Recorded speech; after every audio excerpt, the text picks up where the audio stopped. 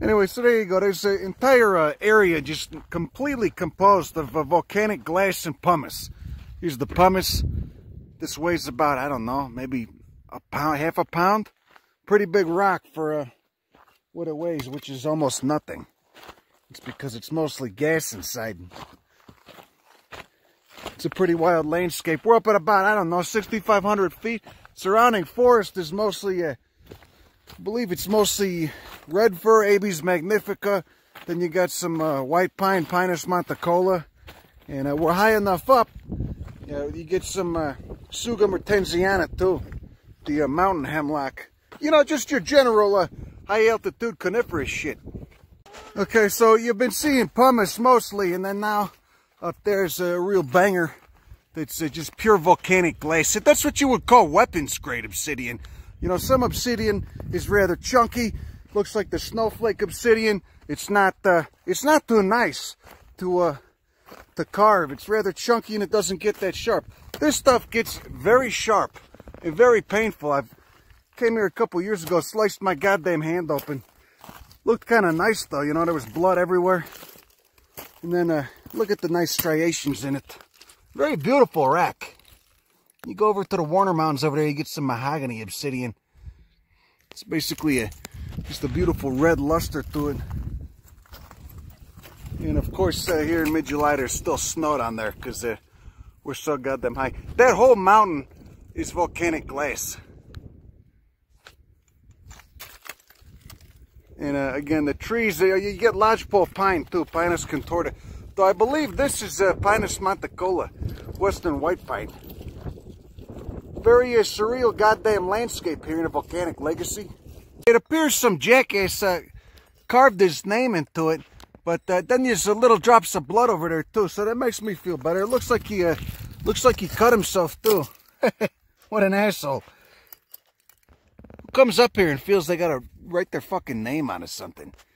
I just don't get it. What the fuck's wrong with people, huh? So, of course, obviously, since this is volcanic glass, it's very high silica content, even the pumice. The pumice is basically the same as the obsidian, it just has gas in it, and it's much less dense. But same thing's going on. It cooled very slowly, so much so that no crystal structure could form. That's what glass is. Look at this, though. This algae growing on top of this snow, that pink color. You'll see that a lot sometimes. I forget the name of the species of algae it is, but it's basically worldwide, especially in higher altitude environments. It's an algae that just, you know, grows on the top of the snow, photosynthesizes and causes that red tint. Jesus Christ, look at that. This thing weighs nothing. It's a giant boulder. Probably tops out at 15 pounds. That's it, because it's all gas. But really get up in there and look at what's going on. You can see all the little silica fibers. It looks like foam. So there you go. There's Abies magnifica. Red fir, pretty high altitude tree right there, you know. And again, it's just putting out new buds here in mid-July. Oh shit. It's just putting out new buds here in mid-July. And you know, the growing season will be over in about 2 or 3 months. It'll be too cold up there. It'll be getting snow probably October, November. This shit's going on there. Look at this. It's vesicular. It's like vesicular glass inside a larger matrix of I don't know, a melange of a bunch of volcanic shit. I don't know. There's obsidian chunks and everything. Really wild landscape. But you could see this flow is a little bit older. There's actually a soil here. Enough so that, you know, you can get some more conifers like these western white pines. Another 5-needled pine to be growing. Pinus monticola. And then I wanted to show you one of those goddamn mountain hemlocks too, but I don't know where they went. Oh, there you go. There's one right there. These you only get really high up. Looks like a little gnome. You have to show it up close. So this is a very common tree throughout the central and eastern Oregon, being that most of it's high altitude volcanic. You know, mostly above 5,000–6,000 feet. Got the same kind of habitat as here. You know, Pinus contorta, red fir, Suga mertensiana, the mountain hemlock. Pretty interesting tree. The growing season here is so slow, this guy's probably 20 or 30 years old, at least. At least. And he's just topping out above me. Barely hitting 8 feet. Oh, the moon looks nice. Look at it. And this bastard right here, this is called lodgepole pine, Pinus contorta. It's got 2 needles per fascicle, which is something, you know, a big thing you want to look at when you're trying to figure out what the hell kind of pine you're looking at. You know, of course, cones as well, but you don't always have cones within arm's reach.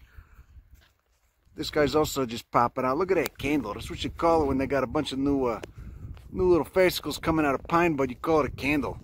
Possibly have some Pinus albicaulis, too, white bark pine over here. I don't know, gotta. So look at it. Look, it looks like snow, but it's actually just pure silica particles. It's decomposing pumice, and all this stuff sticks in your fingers afterwards. And itches like, will you shut up? It sticks in your fingers and, you know, itches like hell after. It's basically fiberglass. It's little fiberglass powder.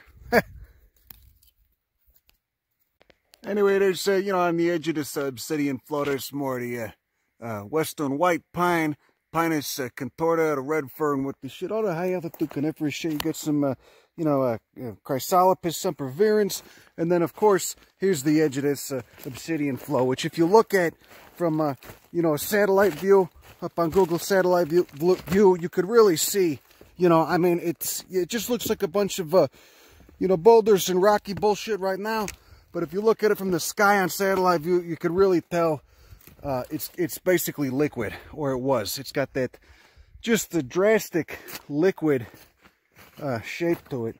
You know, you can even see ripples in it. I mean, it looks like a puddle of syrup. It's pretty fucking remarkable. And again, not much growing here except some of these western white pines that dwarf penstemon, some holodiscus that's in the rose family, ocean spray, etc. And then of course, shooting down east, you can look into Lava Beds National Monument, and you can see it just tails off right there. So we are on a plateau. We're on a volcanic plateau. Volcanic islands at about 6,500 feet. Beautiful sunset.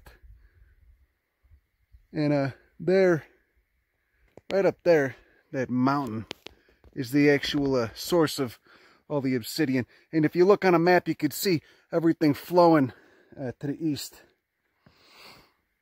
It's really one of the weirdest things I've ever come across, at least geologically. Just a massive flow of high silica magma, most of it cooling far too fast to have any crystal structure whatsoever. So it just looks like, you know, you get the pumice, if it's got gas in it, and you get little chunks of volcanic glass here and there too.